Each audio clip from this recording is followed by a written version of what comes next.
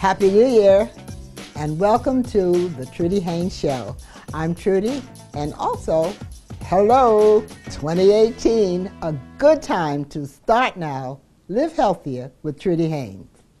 Hi, I'm Kate Galuzzi. I'm actually Trudy Haynes' doc, and I'm here for Start Now, Live Healthier. And what we would like to talk about today is some preventive medicine measures that baby boomers should be doing right now so that you can age much more successfully, live longer, and more importantly, live healthier. Everybody talks about diet and exercise, and of course that's important. We know that exercise not only adds years to your life, it adds life to your years. But I want to focus on some of the more medical things that we can be doing to make sure that we live a healthy, long life. And prevention is most important. These immunizations become more and more important.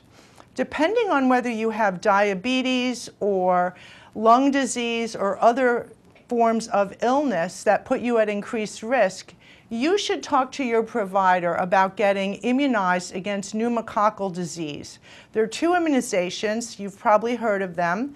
The Prevnar, which is PCV13, which we give to every senior citizen at age 65. And then followed by that, what we call the Pneumovax. The Pneumovax doesn't really prevent pneumonia. We call it the pneumonia shot, but neither of these completely prevent pneumonia, simply because there are so many different kinds of pneumonia. What it prevents is invasive pneumococcal disease, which can be deadly as we get older. So I recommend that you talk to your provider about being up to date on your pneumonia vaccinations. Annually, everyone should be getting a flu shot. There are two forms of the flu shot that we give to seniors or older individuals. And for baby boomers, of course, an annual flu shot is important. For people over age 65, there's a high-dose influenza shot now, and these have been shown in many trials to be very effective in reducing the number of deaths from influenza. Influenza isn't just the cold. Influenza can be devastating and can really, unfortunately, start what I call a cascade of disasters. It can lead into bronchitis, pneumonia, hospitalization, and unfortunately sometimes death. So pneumonia shots, annual influenza shots. As we get older, our immunity against shingles begins to wane. And if we had chickenpox when we were children, and you know we all did, and we live long enough, we become susceptible to a re-emergence of that same varicella zoster virus, which comes back as shingles. And shingles can be devastating, not just because of the rash and the potential disfigurement, but because of the long-term pain that can occur many, many months after the rash has healed. So what do we do for that? We give a shingles shot. It's called the Zostavax. Make sure you're up to date with that. And that's in addition to the every 10-year tetanus shot that, of course, you probably are already getting. What other preventive things should we be doing? Well, if you're a woman, of course, you should be getting your mammogram on at least an every other year basis. And for everyone at age 50, and then at the appropriate time frame, either 3 or 5 years, every 5 years later, you should be getting a colonoscopy to screen for colon cancer. So this is Kate Galuzzi for Trudy Haynes talking about how to stay healthy as we age successfully. Thank you so much. 150 over 90. 180 over 111. 160 over 110. I had a stroke. This is what high blood pressure looks like. You might not feel its symptoms, but the results from a stroke are far from invisible or silent. If you've come off your treatment plan, get back on it, or talk with your doctor to create an exercise, diet, and medication plan that works for you. Go to loweryourhbp.org. If I would have followed a treatment plan, I would not be in this situation. My name is Tony Luke Jr. On March 27th of 2017, my son Tony lost his battle with addiction, and I lost him forever. As a father, and one who has battled my own addictions, I have seen the pain that it causes from both sides. I started a hashtag Brown and White to help fight the stigma and shame associated with addiction. Hashtag Brown and White has no political agenda. Hashtag Brown and White is a movement. It's not my movement, it's our movement, because we all share in this struggle. Post a picture of your loved one and their name. Let the world know they are not a number. They are a human being that lived, struggled, and died fighting this addiction. Hashtag Brown and White. It's time to look at addiction differently. Well, Thomas, you've got pre-diabetes. But with more exercise and a change in diet, it can be reversed. I've tried exercising. It just makes me hungry for bacon. I love bacon, too. And who really likes to exercise? Not me. Me neither. Nobody. So we're good? What? Oh, you still have pre-diabetes. Big time. I was very happy to welcome a big organization, State Farm, and the representative, Dennis Jackson, and he's one of us. And the thing that we're going to be talking about today is something that a lot of people really don't think about. We think about dying, but we don't prepare for dying. But more important than that, because after you die, you really don't care. But while you're living, the kind of care you might need when you get my age, for instance. And that's long-term care and health insurance, right? Yes. Mm-hmm. Yeah, I mean, long-term care is, it helps with the quality of life as you get older, when people have the inability to bathe themselves, dress themselves, toilet themselves. When you're put into a facility after you've had an injury or some form of incapacitation, long-term care is the insurance that you would need to pay that bill. Now, the average nursing home facility is about $70,000 a year. So if you didn't have any other insurance, or it would deplete any money that you saved up for your retirement, any assets you might have, then you would be in a world of trouble. Also, if you don't have insurance, of course you use Medicaid, but at that time you won't get the type of care that you may desire. The nursing home facilities now have a lot more ambiance to them. It's almost like staying at your home. And so you have to factor in that some of the seniors like their independence. And they don't want the family around, the sons, the daughters, telling them everything to do. So these facilities have movie theaters, they have game rooms, and they have a lot more to offer. However, if you don't have that insurance, you can't really pick where you want to go. And one of the things that can help with the cost of the long-term care is the children. The siblings can get together and to offset the cost, they can chip in and pay it, because eventually they're going to have to pay it anyway. And the parent may have to move into their house, which may cause some problems if they're not good friends with the in-laws. So the person say, I didn't sign up for this. Your mother is here, your dad is here. We have to curtail our activities because we have to take care of your parents. So long-term care, yes, is something that we don't talk about often because of the cost of it, or just a misconception that it's something that's covered in your normal insurance that you take out at work. You do have short-term and long-term disability, which covers you for your income. But then some of those medical bills, you need specifics to have that. I had a friend whose wife had their child at a later age, at 38. And because of that, it pronounced and brought out her MS. And as a result, it caused a lot of health problems. However, by having the long-term care, she was able to go to the hospital and get the care she needed, and before she passed away. But without that, it would have been a strain on the family. It would strain on the family. So what you're saying is you should start thinking about it early in life, right? Yes. Yes. Because it gets more as you get older. That's right. It gets older, because typically they base it on $100 a day up to $400 a day. So if your plan is $100 a day, 30 days in a month, that's about $3,000 for the month. So multiplying that by 12, that's 36,000. Yeah. That's about half of the average nursing home facility or long-term care facility, but there's something. So if you bring it up to 200,000, then maybe you'll have about 70,000 to take care of that. But if you wait until your later age to get it, the fees are going to be astronomical. Okay, and waiting also, you should talk to your children or your siblings or whoever it is to start early so they don't have to put in as much. That's right. When you get older. Because also, they will look at whether or not that senior can afford it. So there's also a suitability form that has to be filled out to see what type of assets they have and whether they can afford the long-term care. And the insurance company does that to protect the seniors or to not give a plan that they... Now that's what you do. That's what Find a way to pay for that. Okay. Find a way to pay. So there's a couple ways to pay.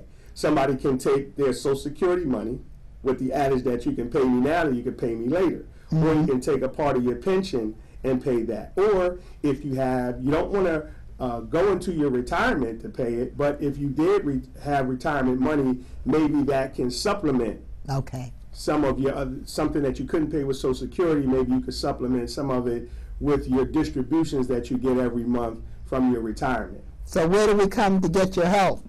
You come to 6200 Frankfurt Avenue, Suite 2A, Philadelphia, PA 19135. I sit at the corner at Frankfurt Avenue and Harbison Avenue in the northeast section of Philly called Mayfair. And you're one of us, brother, huh? Yes. So you're going to take care of us, I right? take care of you. And I have affinity for seniors because I was born to older parents. And my dad was 52 when he had me, and my mother was 48. Okay. So you know what we're facing. Yes, exactly. Okay. Nice to have you here. Thank you. Thank you. See on page 4 that the projections need to be tornado next Thursday. Seriously? Thursday? Can't do that. This is really inconvenient. I have yoga that day. I have no time for this. So. I can't do Thursday, but I can do Friday. Disasters don't plan ahead. You can. Talk to your loved ones about how you're going to be ready in an emergency. Don't wait. Communicate. Recently, our country has witnessed catastrophic devastation. Hurricanes and flooding have upended lives and livelihoods. Across this great country, Americans have answered the call. That special calling that compels us, when others are down, to step up and do whatever it takes. America's at our best when, against all odds, we come together and lift each other up. Please donate to oneamericaappeal.org. America needs you. Thank you. Thank you. Thank you. Thank you. Thank you.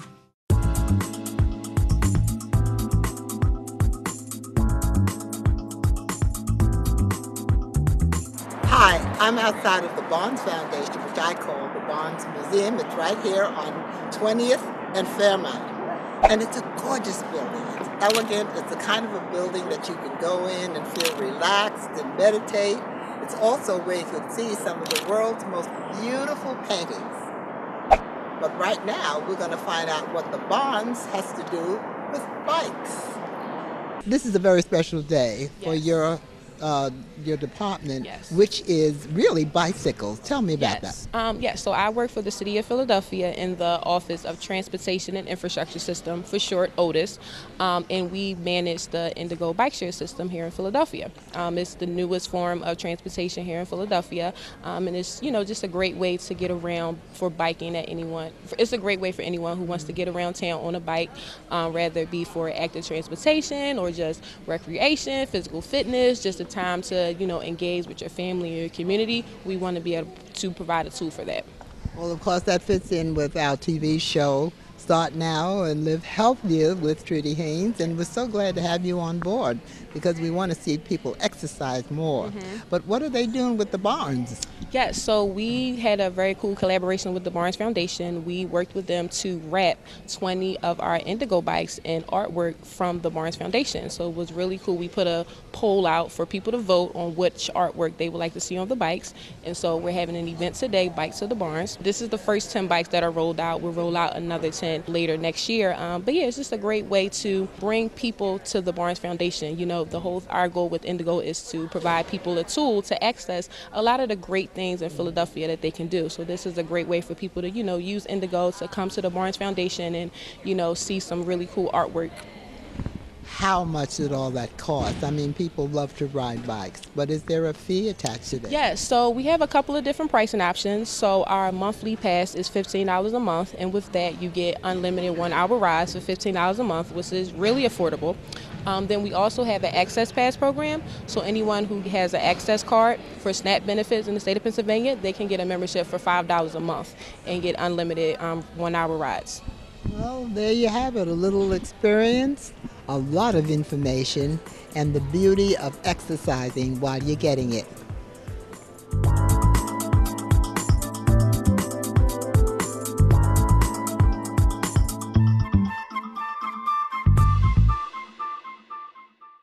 I'm Hania Sharp-Brown. And I'm Holly Mayer. And we're on the Trudy Haynes Show. Listen, I realize that I'm not perfect, but it all really started to change because you judge me for having a problem. No one is going to know that I need help. I need help. I know that no one is going to judge me for having a problem. I realize that I'm not perfect, but it all really started to change because you listen. Good morning. Good morning. My name is Blonda Reynolds Brown. I am a member of the Philadelphia City Council, and I chair City Council's Committee on the Environment and Sustainability. We want to say thank you to the Moms Clean Air Force group that joined us this past week, wherein we talked about clean water and fresh air to breathe for our children and grandchildren. This is an organization of mothers who are active in reminding us that we have to be very, very vigilant when it comes to making sure that we have clean air and clean water. So we invite you to join this group of mothers who will be meeting regularly here at Philadelphia City Hall. Secondly, we are asking that you will please continue to help us with our Warmth and Winter Initiative, wherein we're collecting new hats, new mittens, new scarves, and new gloves for the more than 1,500 children in Philadelphia's homeless shelters. Thank you very, very much, and have a happy holiday. Hey folks, I hope you've heard by now how great that first tea with Trudy turned out. Girl, we had a ball on Sunday. I was a little nervous. I didn't know, I wasn't sure, but it was awesome. We had so many wonderful people there from top to bottom. We had good food, prizes. We even stayed overtime. So I want you to come to the next one. Please watch our Facebook to get all the details. Thank you. We're very happy to welcome you to Trudy Haynes Show, and it's nice to have you at the first of the year because there are a lot of things that you can be concerned about in the coming year. But you've already been here a year. Where are you from and who are you? Well, I grew up in New Jersey. I spent most of my life in New Orleans. Most recently, though, I was health commissioner in New York City from 2009 to 2014. So now you've been here a year. And going forward, what do you see as the biggest challenge in Philadelphia, coming to Philadelphia? Is it crime? Is it racism? Is it opiates? Or what do you see? Well, certainly poverty and racism are problems. I can think about health problems, though, and things that we can do something about. And the things that kill the most people in Philadelphia are smoking, unhealthy diet and physical activity, and opioids. And so we're working on all of those. Smoking, for example, is estimated now to kill 3,600 people in Philadelphia every year. We don't think about it because it's so common, but there are high smoking rates in Philadelphia, and it's a very deadly habit. And there are things that we can do to reduce the way that tobacco products are marketed to young people. So we're working on that. And we're working an awful lot on opioids, which is really the crisis of our time. Yeah. When you say that we're working on these things, what exactly can your department do? Well, let's take smoking, for example. We want to encourage current smokers to quit, and we want to reduce the number of young people who take up smoking in the first place. So to encourage current smokers to quit, we have ads that we have on television and on billboards and other places that show people the consequences of smoking and encourage them to quit and provide assistance for quitting. That's been shown to work. To reduce the number of young people who smoke, we're trying to reduce the marketing of cigarettes through tobacco outlets all over the city. They market these candy-flavored cigarillos, 4 for $1. They're very cheap. And so we're talking a lot about those risks and trying to reduce the number of places that are selling those. That's something new, isn't it? The candy. It's something over the last few years that's taken up. And now it's gotten to the point where teenagers are more likely to smoke cigars than cigarettes because they're so cheap to get, and those candy flavors make it an easy switch from candy to smoking. Yeah. Are you funded to do those kind of things? I mean, do you get funded from the state, from the federal government? How are you funded to do these and implement the things you want to do? We got some funding from the federal government, from the Centers for Disease Control, for chronic disease prevention. Those are the diseases you get from smoking and unhealthy diet and physical inactivity. We also get some state funds, and then we also have city funds. And so we use whatever resources we can to address these biggest killers. And with the present climate, the president that we have now, what is your biggest hope? Well, my biggest hope is that we're going to continue to have the support for public health from the Centers for Disease Control that we have until now. Certainly our control of infectious diseases like influenza and measles. That's very dependent on federal funds. Well, I'm worried that we may lose those funds. Also, some of this chronic disease prevention, fighting smoking, fighting obesity, that happens with federal funds. So if they continue their funding and otherwise leave us alone, we'll do all right. What are your prognosis? Well, I'm very worried about what's happening in the federal government. I think that they are not concerned about health and not concerned about the welfare of people who are disadvantaged. Here in Philadelphia, we have a very high poverty rate. Poverty is associated with bad health in many different ways, and the sort of steps they're taking in Washington are going to increase the financial pressures of low-income people. Mr. Foley, how can we, the public, help? Well, when most people think about health, they think about medical care. And the medical care system is important. We all want places to go when we get sick. But people should also think about what makes you get sick in the first place, which usually has nothing to do with the medical system. Prevention, yes. And so the things that matter the most to our health these days are smoking, unhealthy diet. So we don't want to have so much junk food in our own environment, and we shouldn't ourselves be consuming junk food. Physical activity, simply be active. That has a huge impact on health, more than any medicine ever can. And then opioids and other drugs. If you don't take drugs, you're also going to go a long way to avoiding a lot of different health problems. Okay. I want you to look right out there at your public and tell them what we should do 1, 2, and 3. Well, I think you should look in your neighborhood and see where there is marketing of products that you know are bad for health. Those candy-flavored cigarillos, those cigarettes, alcohol, junk food, and say, maybe those stores, maybe you should try to sell healthier items. And maybe we as a community can support those stores in selling, switching to healthier items.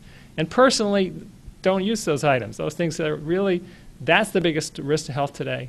If you can avoid those items, you're going to do the best you can to have a long, healthy, and wonderful life. Thank you very much. Thank you. Look at me. Hey. Raymond, look at Mommy. Maybe the light hurts his eyes. Maybe she's just not hungry. Maybe he can't hear us. Maybe we're not stimulating him enough. Maybe it's a phase.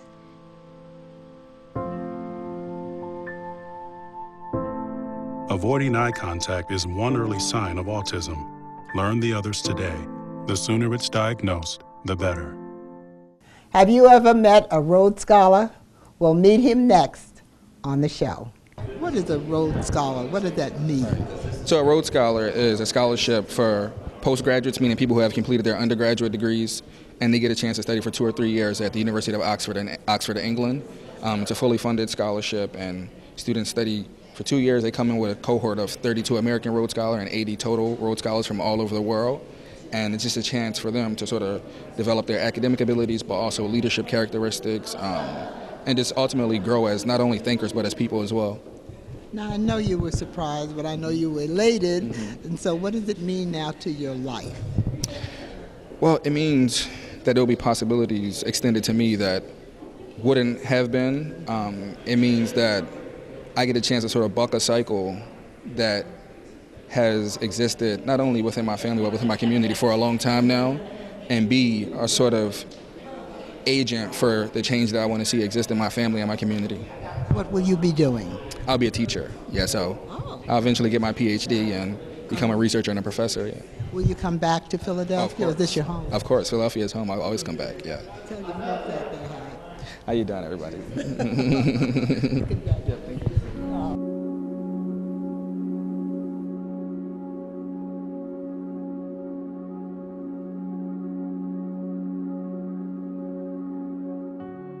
Hunger affects nearly 900,000 people in the Delaware Valley.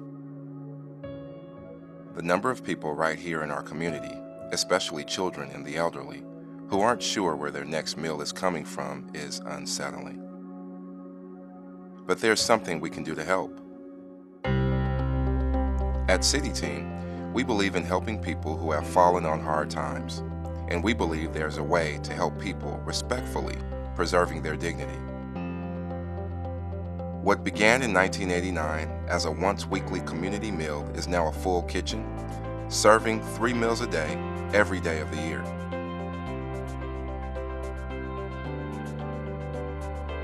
In 2013, we converted our traditional food pantry to create a grocery store-style experience, offering fresh produce and full-choice options for our households in need of food.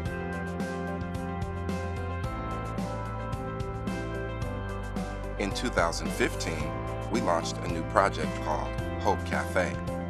Each Saturday at City Team, our cafeteria becomes a restaurant experience for the hungry, offering a menu with multiple entree options. Volunteers serve as the waitstaff and kitchen helpers. After dinner, all are welcome to stay for a time of music and teaching that gives our guests an opportunity to engage with God in their own way. With each bit of growth, we have remained true to our purpose of serving the way Jesus did, filled with compassion, serving humbly, and giving opportunity to share hope with people in the midst of painful circumstances. And we depend on people like you to donate, volunteer, and help change the lives of people in need.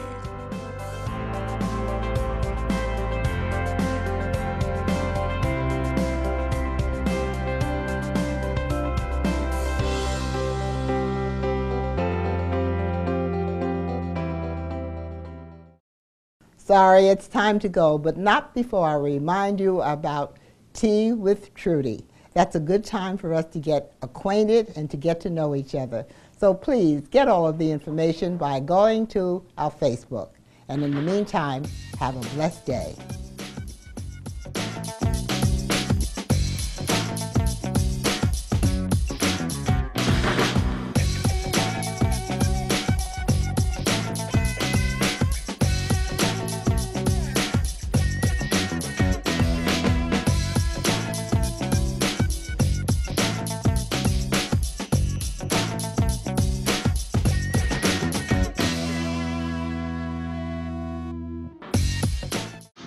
Most party fouls are pretty dumb.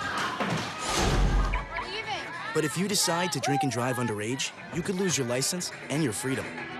Underage drinking and driving, the ultimate party foul.